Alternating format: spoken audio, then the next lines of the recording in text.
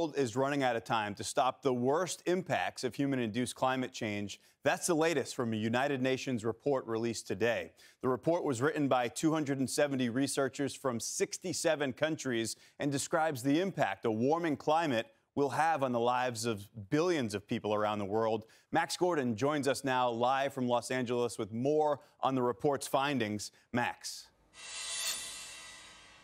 Well, the report released today from the UN is pretty bleak. It says human-caused climate change is causing dangerous and widespread disruption to nature and is already affecting billions of people around the world. According to the report, increased heat waves, droughts, and floods are pushing plants and animals to the brink. It's causing massive die-offs in species like trees and coral. The report says we're seeing a spike in extreme weather events, many of them occurring simultaneously. And these events are forcing millions of people into food and water insecurity, with the majority of these people living in Africa, Asia, Central and South America, on small islands, and in the Arctic.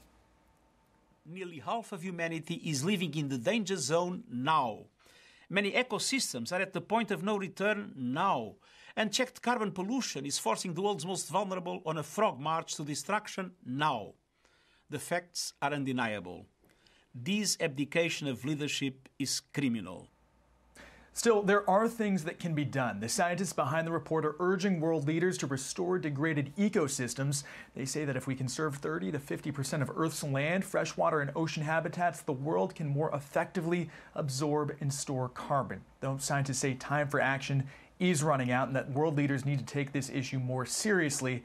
Currently, global emissions are still set to increase by 14% over the current decade. And as Earth's temperatures continue to rise, some impacts of climate change could become irreversible. Guys, back to you.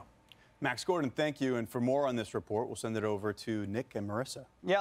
I'm Amy Freeze. Welcome to Fox Weather's YouTube page. We have more great videos on the way, so make sure to subscribe to stay updated on all things weather.